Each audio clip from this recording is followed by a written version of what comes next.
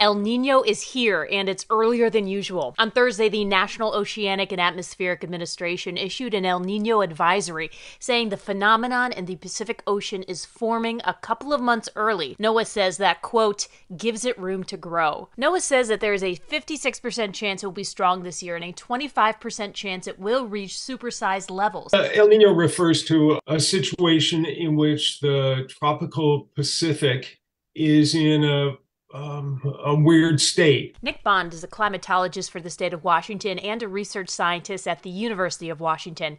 He says this summer is expected to be warm and dry in some areas of the country, but the true impact of El Nino may not be felt until the winter, spring, and next summer, as the snowpack in northern parts of the country could be very low. We see exceptions to the rule and so forth, but there is definitely a relationship between El Nino and what happens around the world, not just in the US, but other places with really serious ramifications. While northern tier states could see much drier conditions, Southern California and the Gulf Coast may see more rain. Typically, El Nino conditions lead to a calmer hurricane season in the Atlantic, but warmer than normal waters there could still fuel another intense hurricane season. Right now, the Atlantic is on the active side, and so that, again, kind of stacks the deck for maybe a little bit more of problems of that sort. One good thing about knowing about El Nino ahead of time, says Bond, is that we can prepare and brace ourselves for potential big impacts. Learning how to